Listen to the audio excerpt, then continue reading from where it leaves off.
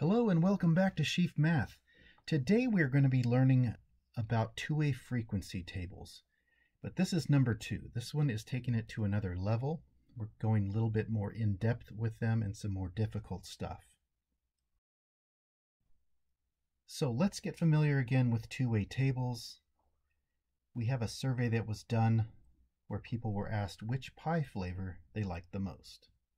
And so here is the two-way table. Pretty standard one.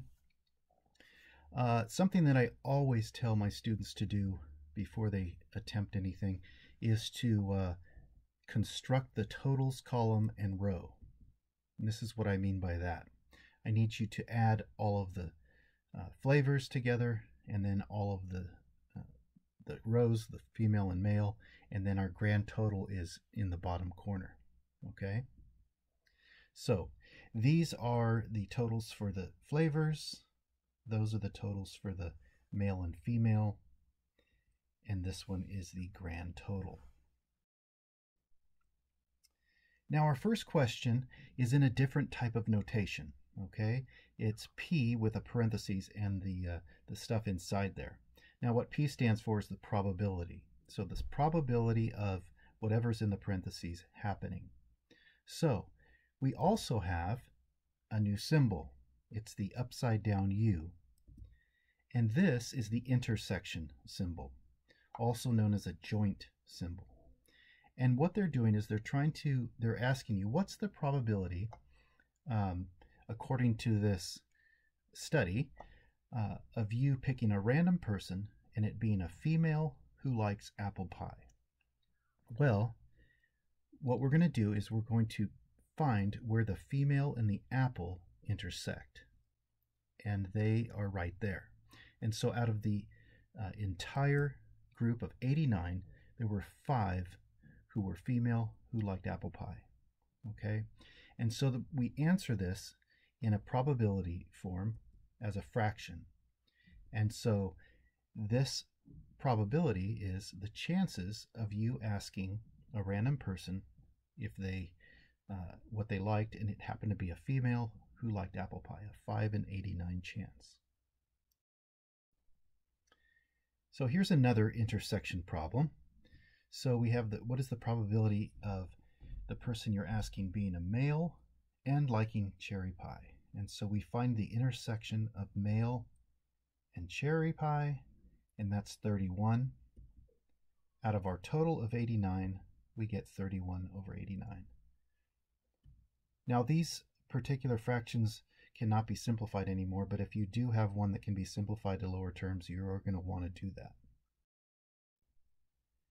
Now here's a new type of probability. This one just has one item in there, one category. And so we call this marginal probability. And the reason we call it marginal is because it deals with the margins of the totals column. Okay? So if it's just asking for apple, you just look at the total for that column, okay, and then you put it over the total of those surveyed. So for this one, what's the chances of you picking a random person and them liking apple pie? Well, there's 13 total apple pie lovers out of 89 total surveyed, and we have a 13 out of 89 chance. So here's another marginal probability. What's the probability of you picking a random person with your eyes closed and it being a female? Well, according to this survey, wherever it was done, there were 40 females out of a total of 89, and so we have a 40 out of 89 chance of just randomly asking a female. Okay? Now we have a new notation here, new symbol, and it's the U, and we call this the union. So what this is asking, what is the problem, or what is the probability of you asking somebody who likes cherry pie or somebody who likes pumpkin pie? So what we're doing is we are going to say what is the probability of cherry or pumpkin out of the total, and so we're going to add those two together We have 52 plus 24. That makes 76 out of the total who liked cherry or pumpkin. And so that's our chances of picking a cherry pie or pumpkin pie lover. Okay? Now this last one. This one I want you to pay particular attention to because it is one you have to really think about. This one asks, it's also a union, asks the probability of you randomly choosing someone who likes apple pie or a female. So if you notice, what's different about this one than the last one is that our two numbers are in two different margins. Okay? Now what this means is that in the intersected table right here, or cell, it's 5, right? And these are females who love apple pie. And so if we were to just add the 13 and the 40, we would be doubling up on the females who liked apple pie. So what we're going to have to do is add our margins, but we're going to have to subtract a 5 out of there because there's a 5 in both of them that cannot be added twice. So with that being said, we're going to simplify that, and our grand total probability is a 48 out of 89 chance.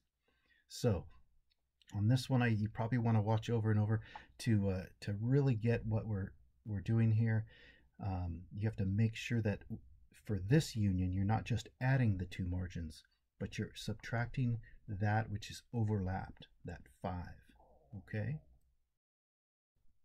All right, well, there was two-way frequency tables and probabilities at another level. I hope you understood it and got something out of it. Watch it again if you need to. Thank you for watching, and we'll see you next time.